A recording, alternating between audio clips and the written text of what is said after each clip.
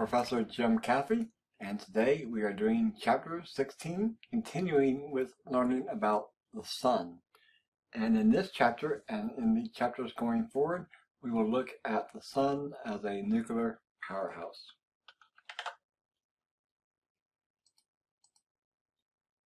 It takes a lot of energy for the Sun to shine, and it will do so for another 5 billion years. The Sun has been shining for a good 4 to 5 billion years already. These two scientists, Kelvin and Helmholtz,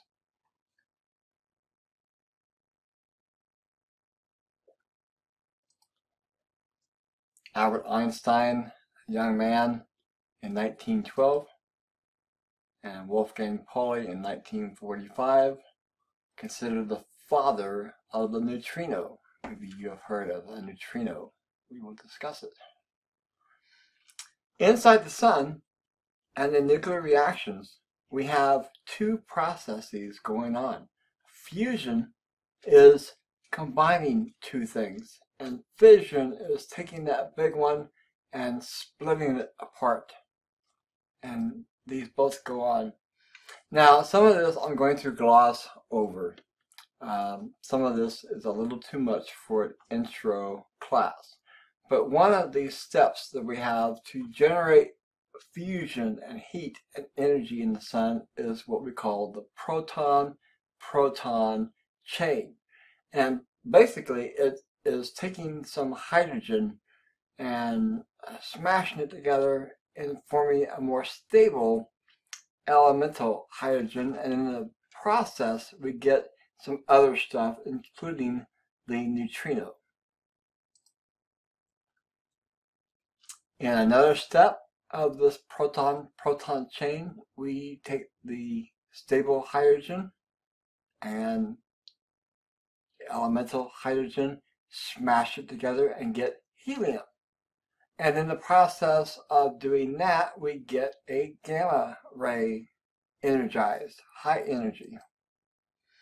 And the next step, we take the helium and we smash it into a more stable process of the 4-part helium atom. We get some hydrogen coming out.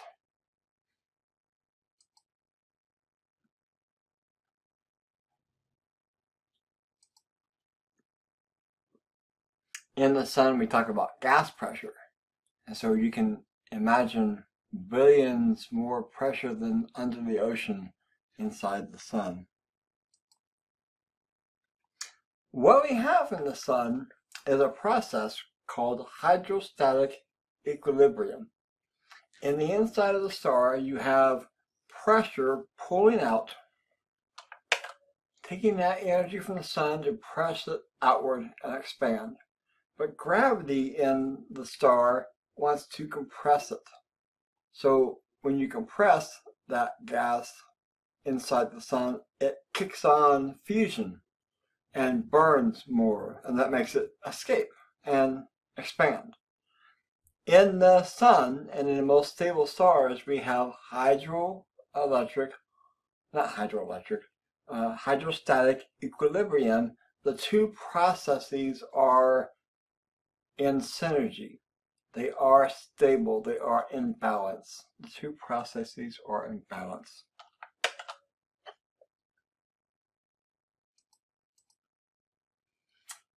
In the outer layers of a star like the Sun, we have convection. And this is just a process like boiling a pan of soup to bring the hot interior to the outside. Deep inside the Sun, these photons of light are trying to get out. And it's so clumped up together inside the Sun. It's so dense that what we have is a photon inside the core. It takes 100,000 years to bounce around and escape out the Sun to reach the Earth. 100,000 years. It takes a while.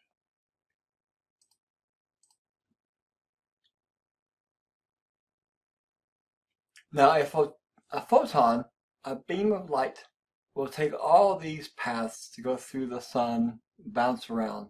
A neutrino, however, is neat. A neutrino will go right through the sun, right through the earth, right through your body, and you don't detect it. We have detectors in the earth, and they are large. These things go through us, and we don't feel them. Now we saw the interior structure of the sun in chapter 15.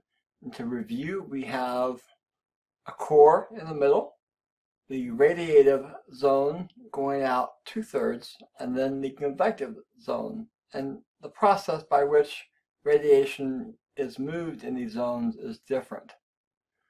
We have sunspots and granulation on the surface, on the photosphere. One neat thing we found out about the sun with a network called GONG, G-O-N-G, is to measure oscillations in the sun. And what we have found out is that the sun vibrates about every 5 minutes. It vibrates and it makes these oscillations. You can't hear them in what we hear, but we can put them on an oscilloscope and hear the sounds.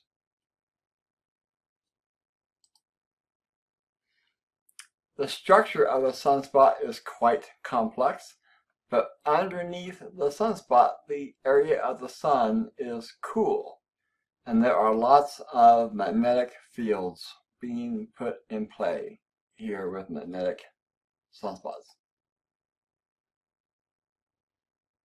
One experiment called the Davis experiment won the Nobel Prize in Physics in 2002, and what this was to study the neutrinos. We can put neutrinos into chlorine, and I'll show you the next picture here. This is a neutrino detector, and so this sphere has all these imaging detectors on it. They look for flashes of light inside. When a neutrino hits that chlorine, it's going to make a photon of light and it flashes blue or green, and we see that with the detectors. Won the Nobel Prize in Physics. When there is a supernova explosion, we can usually know it pretty quick by our neutrino detectors. So that wraps it up for chapter 16, continuing our lectures on the sun. We'll do more of these coming up in the future. Thank you for joining me. I'm Professor Jim Caffey. Thanks. Well, did you enjoy that episode of 10-Minute Astronomy? If so, check out all the other videos in that playlist for 10-Minute Astronomy and other videos on my channel, and then hit the subscribe button right there. Thanks.